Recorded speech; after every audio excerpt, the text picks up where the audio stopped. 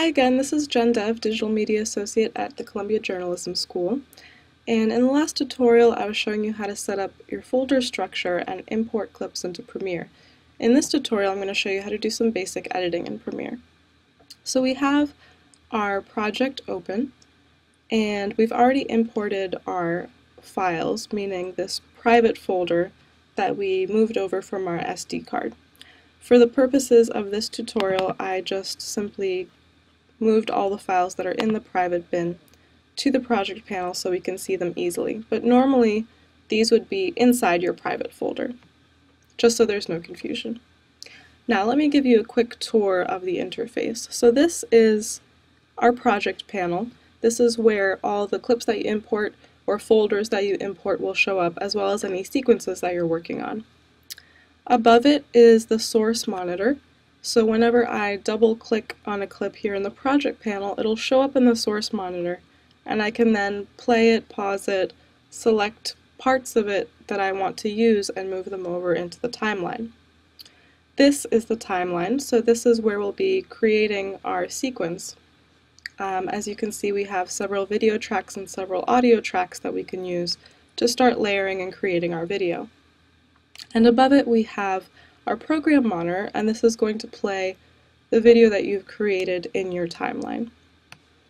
So let's start with the basics. To play a clip, I'm going to double click on a clip, let's say this one, and it's going to appear up here in your source monitor.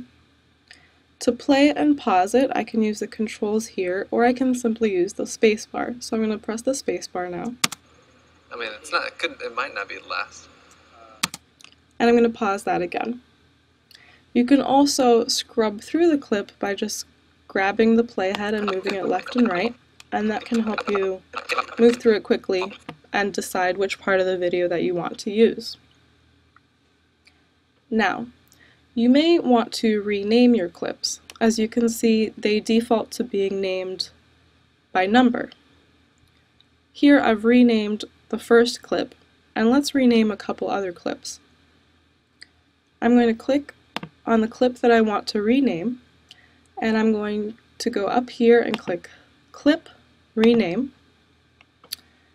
and I'm going to call this Walkway Wide Shot.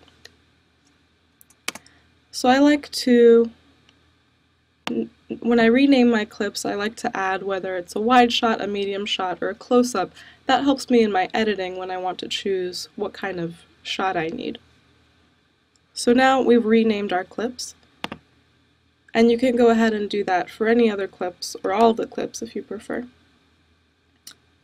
Now it's important to note that changing the name of the clip here in Premiere does not actually change the name of the clip in your original folder, the source file. It's just renaming it here in Premiere. The other way that you can rename a clip is simply to double click on its name and then type it in. So that's the easier way of doing it, but whichever way you prefer is fine. Okay, now let's say you have a really large clip and you want to break it down into smaller pieces for editing purposes. Maybe you shot, a 10-minute clip or a 20-minute clip. What you can do is create subclips from the original file. So this is really useful to help break your files up into smaller pieces, and you can then use your pieces in your sequence. So I'm going to double click a clip in the project panel to open it in the source monitor. Let's say this one here. And now I'm going to choose the part that I want to make a subclip by setting in and out points. And to do that, I'm just going to hit I and O on my keyboard. So let's press play on this by using the spacebar.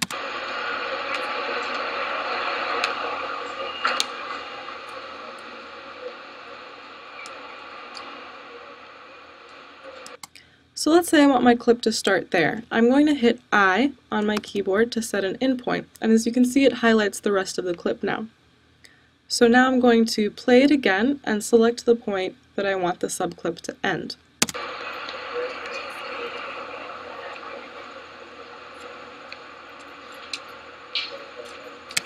And let's say I want that clip to end when he walks out of the frame. So now I'm just going to hit O, and you can see my selection is highlighted in green.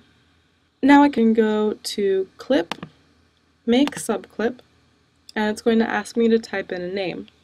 I like to include the original file name in my subclip name just so I don't forget it's the subclip of something else. So I'm going to call this Upstairs. Wide shot. And I'm going to hit OK. And now I have my subclip appear here in the project panel along with all of my regular clips. Now let's put clips into our timeline. There are a couple ways that I can do that. I can drag an entire clip over from the project panel by just clicking and dragging it into my timeline. You'd probably want to do this with a subclip. So I'm just going to click and drag this here into my timeline, and it's going to appear on my video 1 track. The other way I can do it is play a clip, put in and out points as if I were to make a subclip, but then just click and drag that down into my timeline. So let me show you what I mean. I'm going to play this in my source monitor, and I'm going to select in and out points. So this is going to be my in point, and that'll be my out point. Now instead of making a subclip, I'm just going to click right here, and I'm going to drag that down into my timeline. So that's the other way you can put things in your timeline. Now I'm going to drag several clips over so I can start building my sequence. So let's see what I want to use.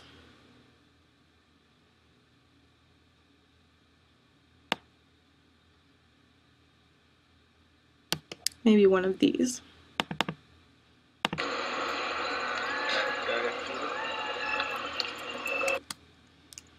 So I'm just going to move that over, and I'm going to hit I to create an endpoint.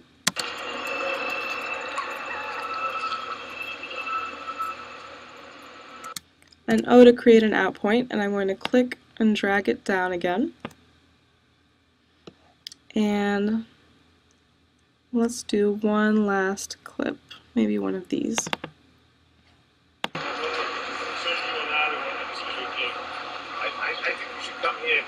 And remember, I can always grab the playhead and scrub through it if it's going too slow for me. So I think I want it to start here.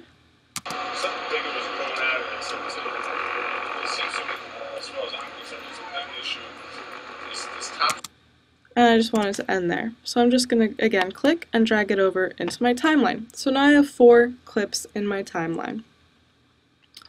What I want to do now is arrange them in order of sequence. So he's walking up and into the building, so I want to reflect that order. So using the selection tool, I'm just going to click and rearrange my clips. I can just click and move them. So this comes before this clip, and then this clip and this clip follow. So I'm just going to, you see there's a playhead here in the timeline as well. I'm just going to press the spacebar again to play and pause it, and it'll show up here in my program monitor. So let's see what we have so far.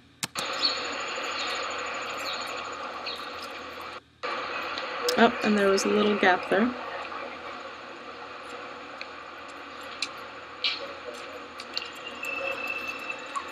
Now those two are out of order.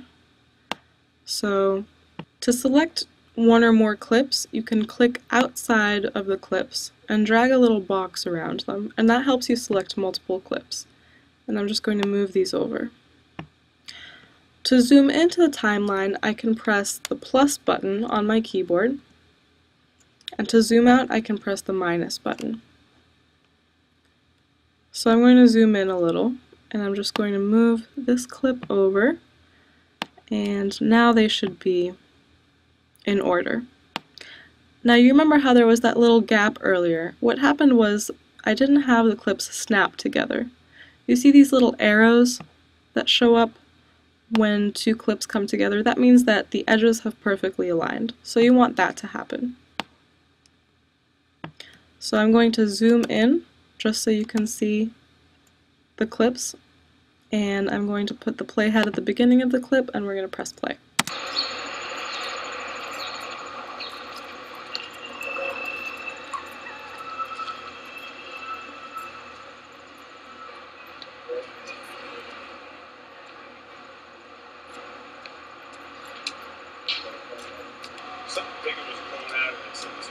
Okay, so it's not bad, but we can definitely trim it down a bit.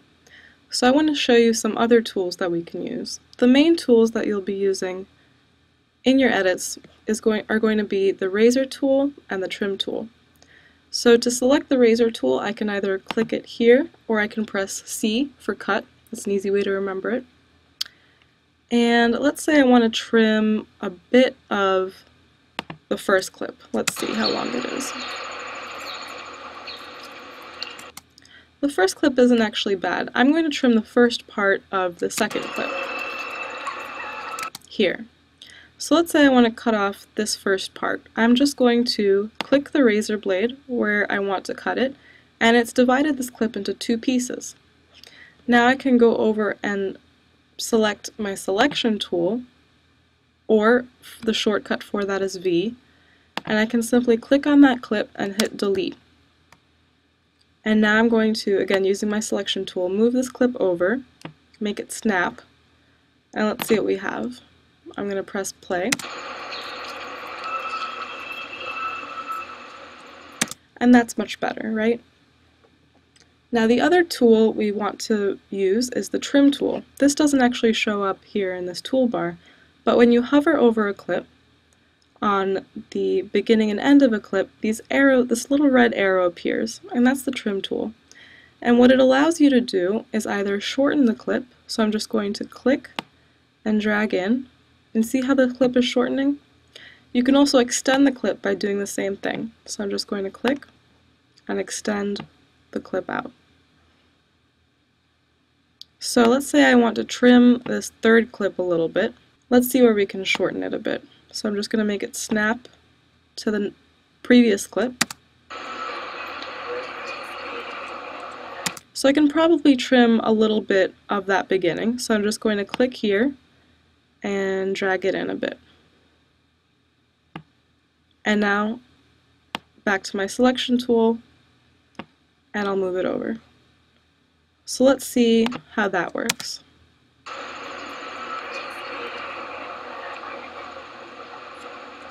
Good. And I'm going to trim the end of this a bit as well.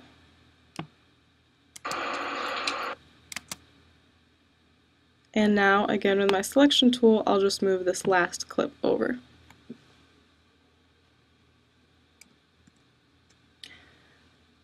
So with these basic tools, we have created a short sequence in Premiere. It could use a little bit more editing, but it gives you the general idea of how you can start constructing a sequence. So let's play through it one final time.